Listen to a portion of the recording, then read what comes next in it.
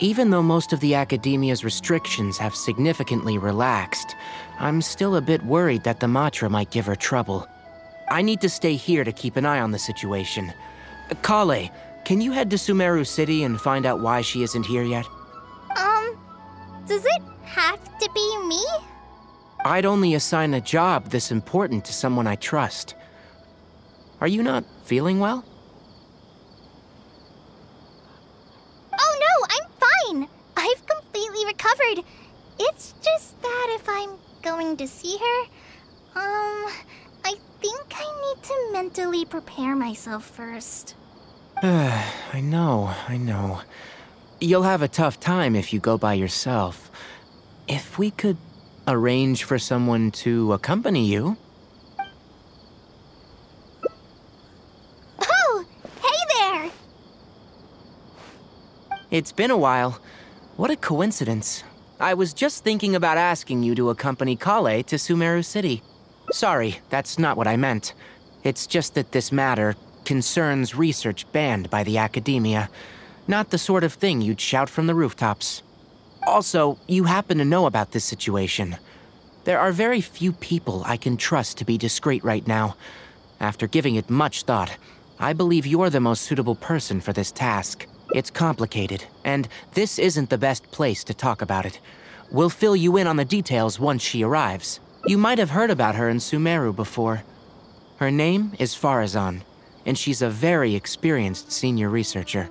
Let's just say that a huge part of Kasharawar's mechanical research over the past 100 years has used her academic discourse and manuscripts as their foundation.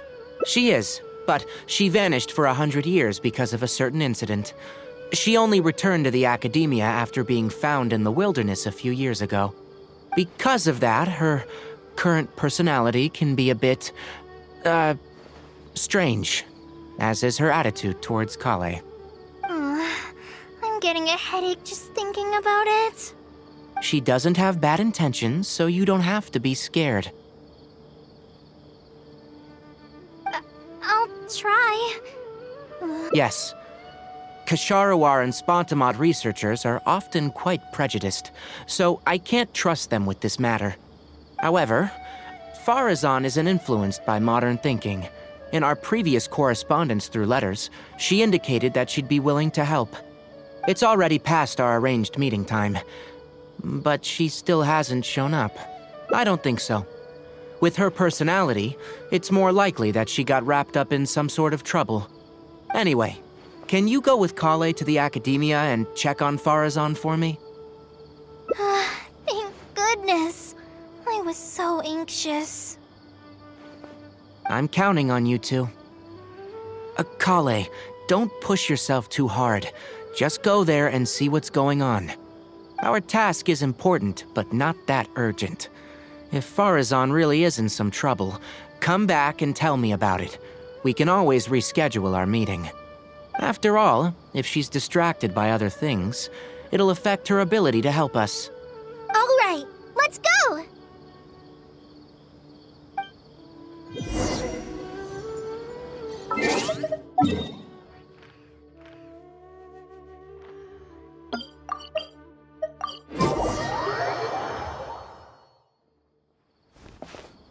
Sorry, what did you say? Oh, could you repeat yourself?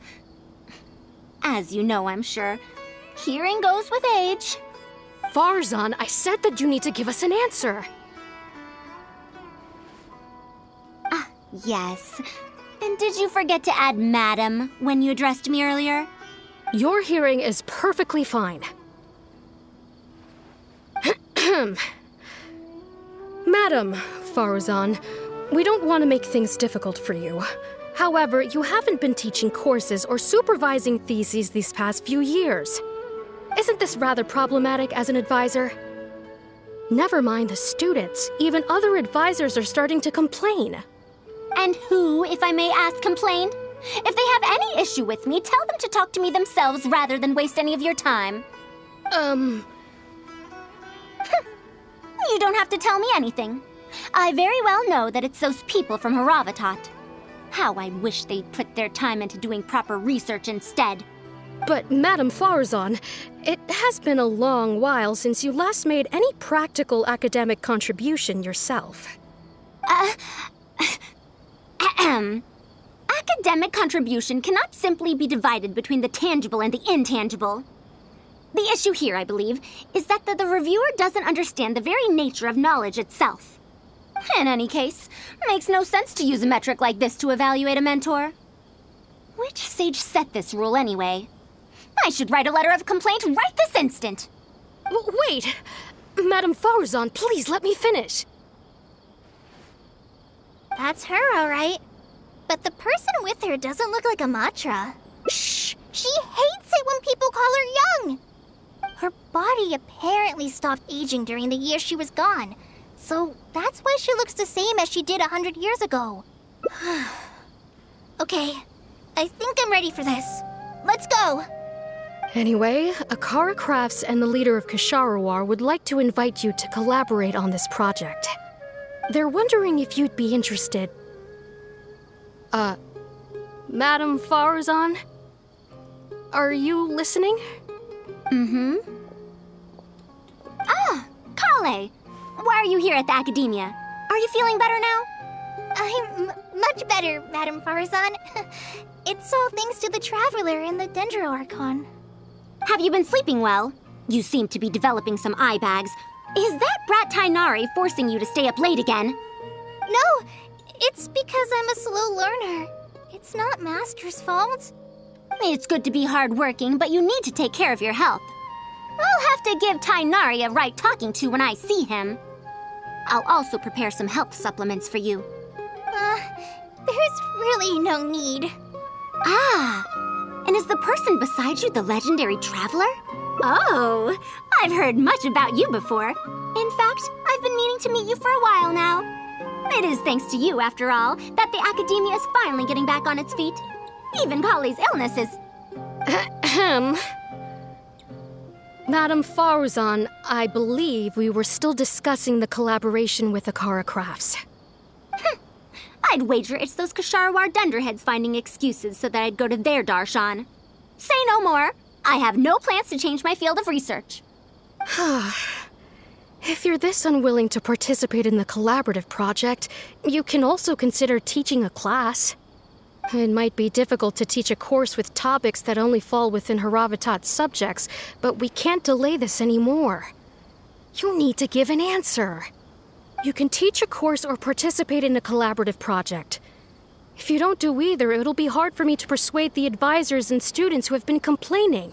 Could you not give me a few more days to consider? This matter has been delayed for so long already. That's precisely the issue.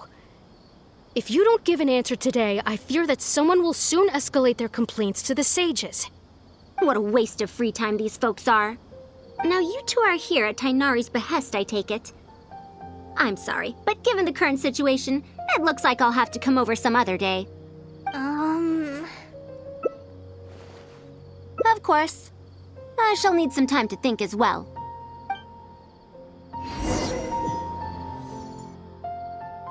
What now? She seems so busy. Master said there's no rush, but I know that he's been busy working on something at Paradise DI, so he hasn't returned to Gandharvaville for several days now. I feel for Madame Faruzan, but I still want to ask her to come with us. But if I get her in trouble with the Academia, then she won't have the time to help Master. What should I do? Oh, this is such a headache. Yeah, that would be the best for them both. I'll check with Master later and see if there's anything I can help him with. But I'm sure he'll say, the best thing you can do now is study hard, so I don't have to give you remedial lessons. Huh? Oh yes! This way she can get her problem sorted out quickly, and then she can go see Master. So if I also stay and help... that still sounds kinda scary. Okay then. I'm counting on you.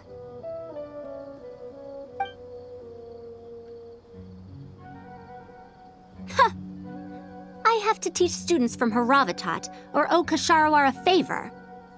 It strikes me that they might be even less happy about such a deal than I am. I think I can sympathize with them. We're back, Madame Faruzan. The Traveler said that she can stay and help you. Oh, why I couldn't ask for more.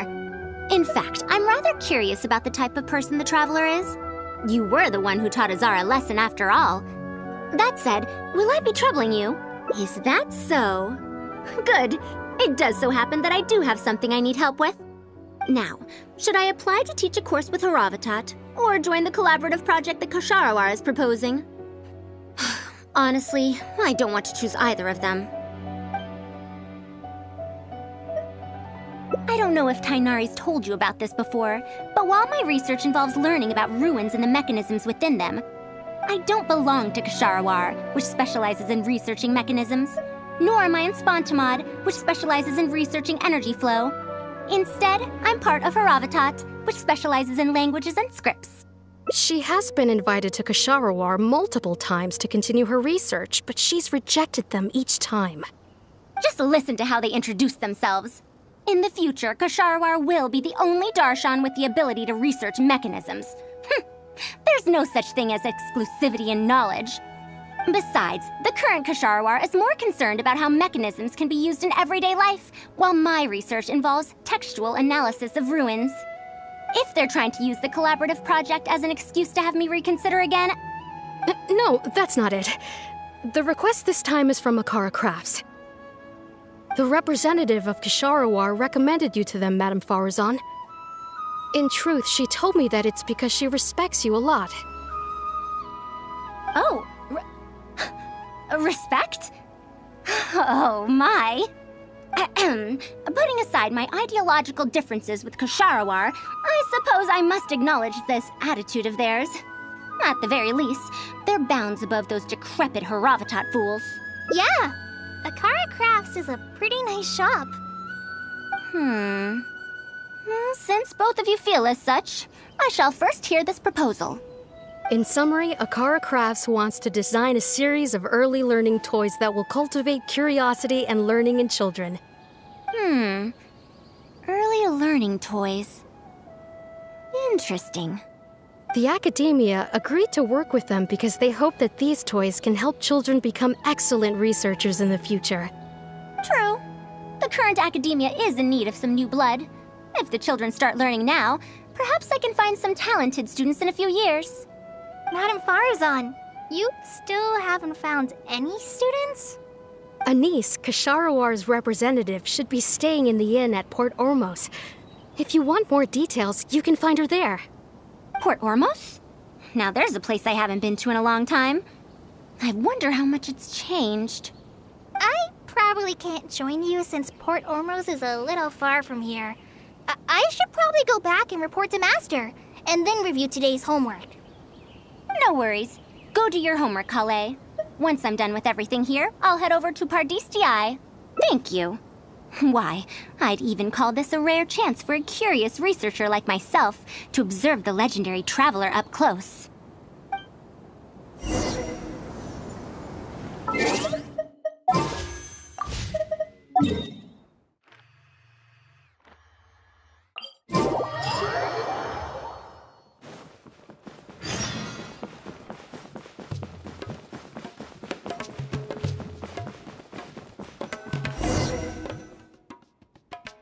Madame Faruzan! Oh, it's really you. Did you change your mind? All right, calm down. Let me be clear. I'm still not all that interested in Ksharawar. I'm just here to see how the project is going. After all, you're here as representatives of the academia in this collaboration. The reputation of all research is at stake here, so I will not simply stand by should mistakes get made. Either way, it's good that you were willing to come. Now, we've given Akara Crafts many ideas over the past couple of days. However, their owner thinks that our designs are too complicated, which will drive production costs too far up. That's expected. Students who have never had to deal with budgetary constraints probably don't understand how important it is to keep costs low. How enviable. Oh, If you join the Kashara War, your budget will be as big as you want it to be. I guarantee it. That's enough. I will not repeat myself. Take me to Akara Crafts owner first, if you please. All right. He's usually at the slope up ahead recruiting volunteers to test out his toys. Let's just head over.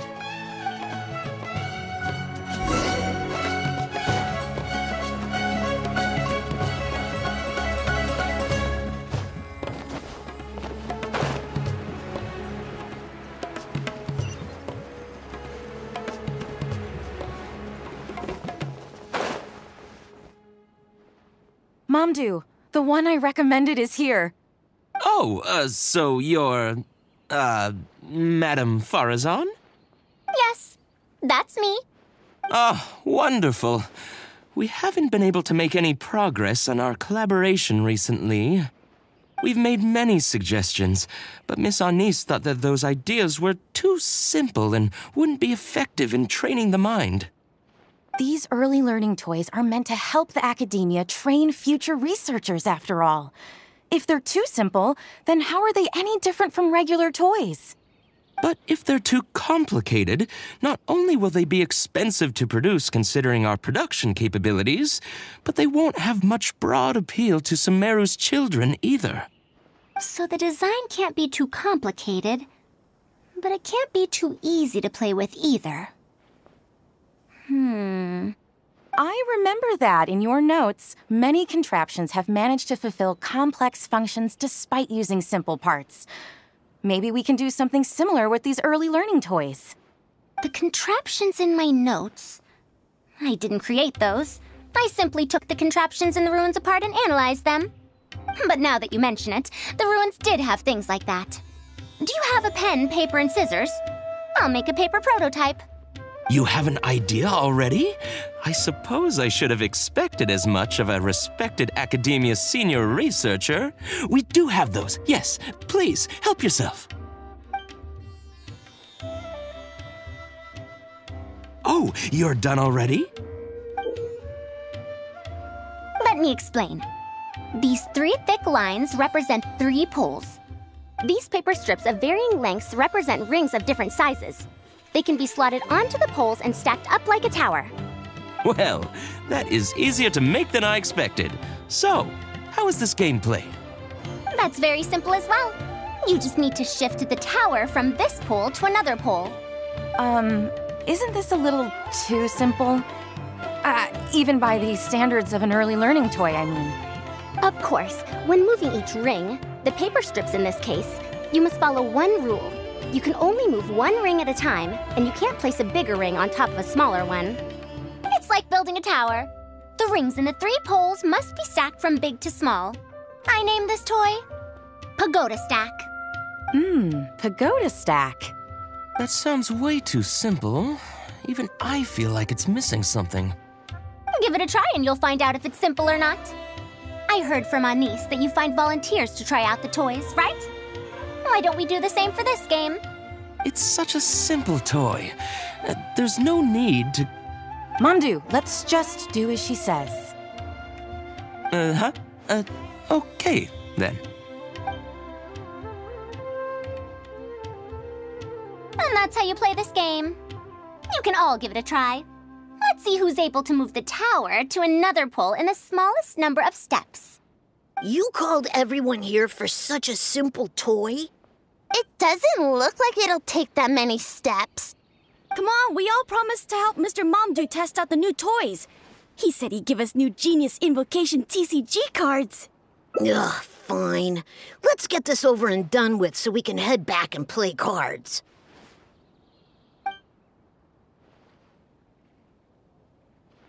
Done! It took me 19 steps. Huh? It took me over 20 steps. I only needed 18 steps. Not bad. Looks like you're all familiar with the rules now.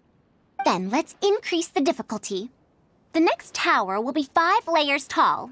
Now then, give it a shot. Wait, there's more? Well, since we're already here, why don't we just give it a try? An extra layer shouldn't make it that much harder, right?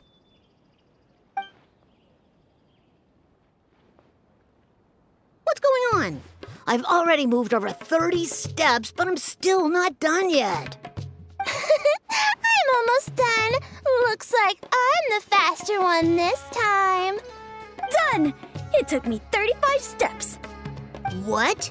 How? This pagoda stack toy is pretty fun to play with.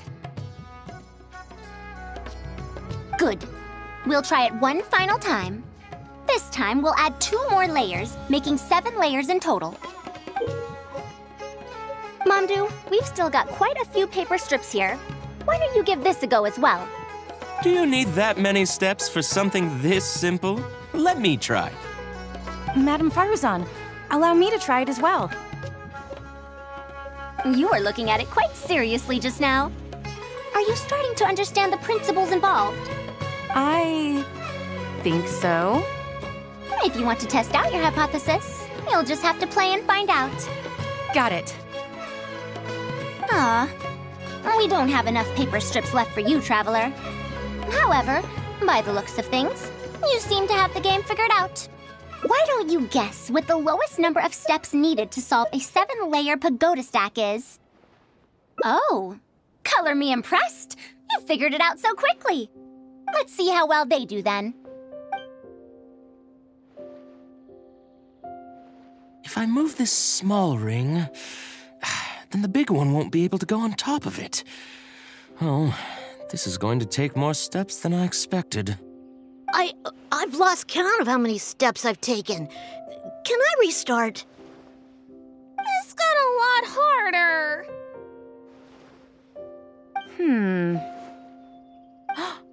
I solved it! Madam Faruzan, it takes 127 steps in total. That many? But there are only 7 layers. For every extra layer in the pagoda stack, the move order you need to consider becomes much more complex, and the number of steps required will at least double. More accurately, it will require double the steps, plus 1 each time.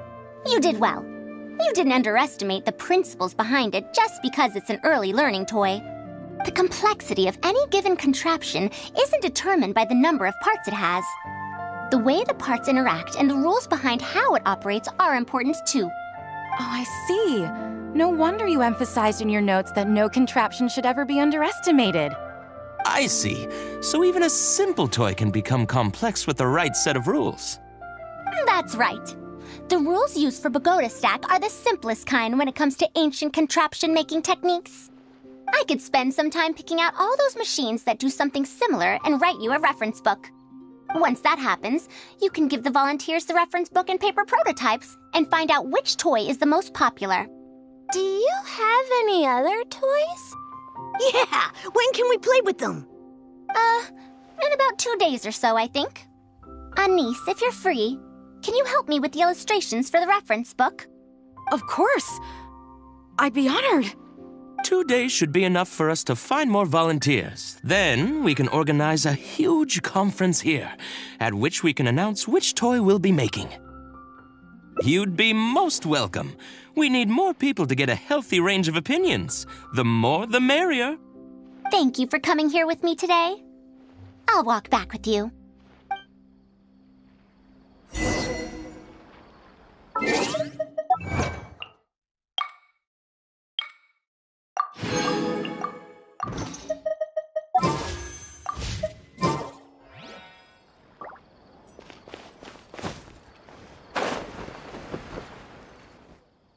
I'll be going then. Say hi to Tainari and Kale for me if you can. Once everything here is settled, I'll make my way over to Pardis Di as quickly as I can. Anise, we haven't had much time to get to know each other, but she seems like a good kid. She's able to calmly figure out the basic principles behind something without being influenced by others. I'll do my best to teach her over the next few days. Still, how much she learns will really depend on her. Well, her interest lies in the application of mechanisms. I do have some old knowledge to share, but if we think about the future, it's easier for her to learn the things she's interested in if she stays in Kasharawar. My research into mechanisms is, in a sense, a side effect of my research into ancient texts. If she becomes my student to learn how to make modern contraptions, it wouldn't benefit either of us in the long run. However, if she develops an interest in deciphering ancient texts over these next 2 days, that would change things. If I successfully poach a student, those young punks at Haravatat will have one less reason to cut my budget. Perhaps if this collaborative project goes smoothly, I can even ignore Haravatat and ask for a higher budget directly from the academia.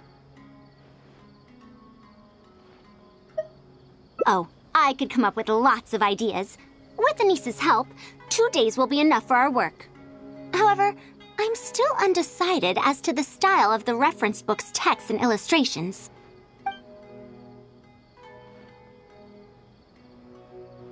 You're right. If no one understands the reference book, it doesn't matter how detailed it is. It's better to make it simpler and fun so that children will be interested in the subject.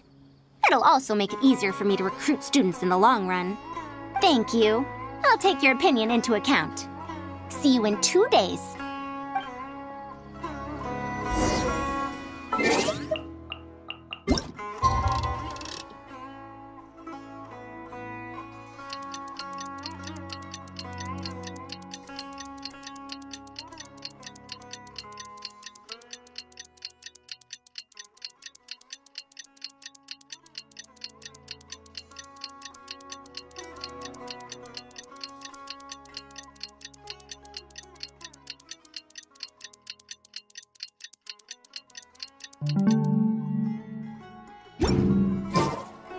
You want to learn some Favonia's blade work?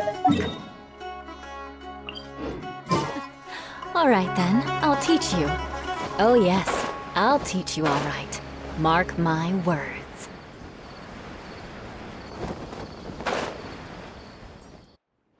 Oh, you're here. We're just starting to set up the venue. We've called up everyone we possibly could have. This is going to be quite the event. My masterpiece is going to be exhibited after all. Let's see what the academia shall say about it this time. And if we activate this little mechanism just like that, a Sumeru rose will appear at the top of the cane. Oh, I see. I thought it came out of thin air! It's amazing! If the mechanism was bigger, you could make a rabbit appear, right? Then you can't use a cane. Could you switch it out with a hat or something? You're applying what you learned creatively. Not bad. Let's look at the next page. If you fold an origami bird like this, it'll fly further and more stably. Whoa. You can make a mechanism using just a piece of paper? The principles at play are even more important than the parts that make up a mechanism.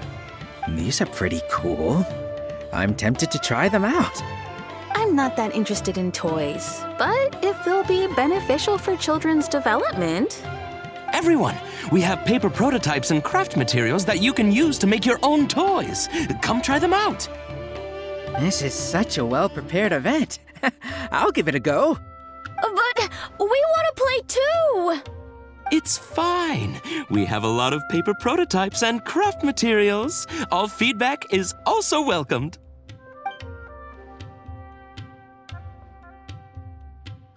Oh, my origami bird flew further this time. Professor Faruzan, how can I make mine fly farther? Ahem. Just madam will do. Maybe in the future, you may indeed get the chance to call me Professor. You may wish to pay attention to these few details. Here, for example. All right, try it again. Wow, it really did fly farther! Madam Faruzan, will we learn origami at the academia? Of course you will. If you become a researcher, you can explore any field you like to your heart's content. In the future, if you want, you can even become one of my students. But Mom and Dad said that there are 6 Darshans in the academia. Wait, was it 7? Which Darshan teaches about mechanisms in origami? Well, in this case, it wouldn't be Haravatat. I know. We need to choose Kisharawar. Huh? I want to attend Kashara War in the future and fold even better origami birds. I want to make even more awesome mechanisms! Actually, the other Darshans do have their own specialties, too. For example, Haravatat specializes in... Pay attention, children. Children? How did this happen?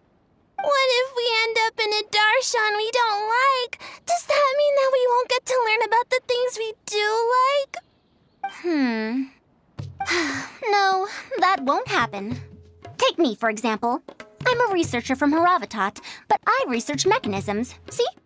The only person able to restrict your curiosity as a researcher is you. Do you understand what I'm saying? Not really. Huh. It's all right. You still have a long road ahead of you. Now, do you want to learn about some other machines? Let me tell you a story about pressure-based mechanisms and elemental monuments.